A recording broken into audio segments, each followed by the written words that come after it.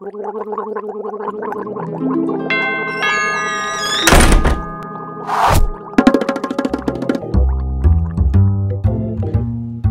to podcast number 6 of OregonCoastTheater.org, where we sit down for a few minutes and discuss The Sound of Music, a 20th anniversary production of The Last Resort Players, being presented at the Florence Event Center this November. We visited with David Loria and the cast and crew on the night of dress rehearsal. Everyone we spoke to was very warm, generous, and genuine. It was a pleasure to be there. For our 20th anniversary, as we were looking for a show that went back to our roots, which was family-oriented, large cast musicals, a good family show. We wanted something that people were familiar with the music, could sing along to if they wanted to, and yet something that we could also somehow make fresh. And I think we've worked very hard as the production team to do that. When the lights came up on this set and they saw the house, I literally in the house heard gasps. That the actual production work starts months before you ever even cast the show. You start looking at saying, how can we get this done? What kind of a set is it going to take? Et cetera, et cetera. One interesting thing about this set here is I have 2 flaps, each of which open out at different times in the show.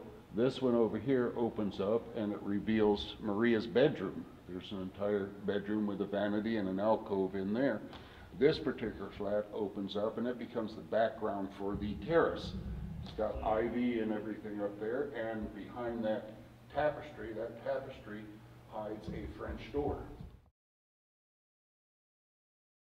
There are a lot of extremely talented people here in town.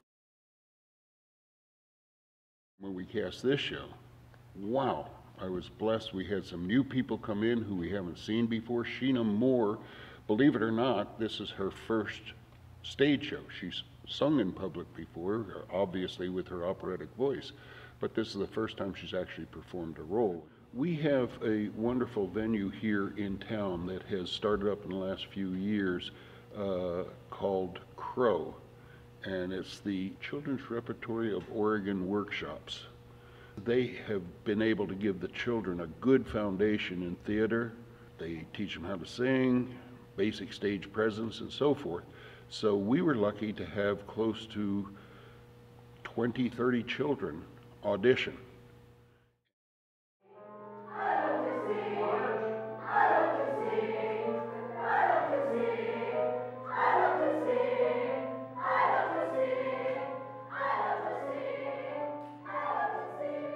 I've been in love with theater since I was about 6 years old. I mean, just as far as I was raised on musical theater.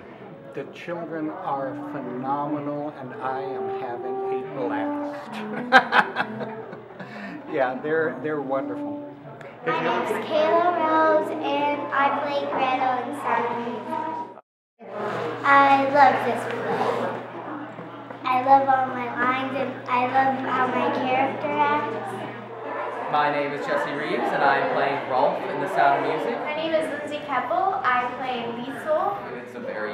He's a wonderful guy. He's a great director. I loved working with him. This was one of my first major plays. I've done some big character parts, but it was wonderful to be able to work with him for this part. And do you sing much in this play? I do. Do you have any solos? 16 going on 17. That is my big solo. And then I have another one with Maria where we're singing together. Yeah. Do you get nervous before? All the time. Yeah. What do you do to calm down? I just think about something else, just focus on my song or my lines, and just pretend nobody's out in the audience. This has been the best, well-behaved bunch of kids I've worked with. And I worked in children's theater here in Florence before I worked here. I'm amazed. They're doing really well. They remember. They're well trained, well rehearsed. They're great kids. I've worked with David on a few shows, actually, both with him as a director and as a fellow actor, and he's a riot. He is great to work with. He's very good at what he does.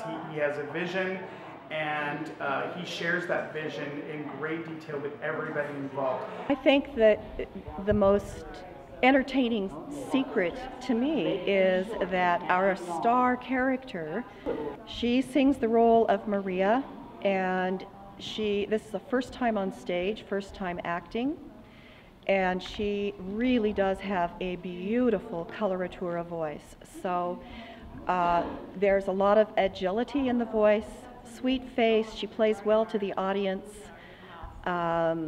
She's a joy to have in this cast as our leading character.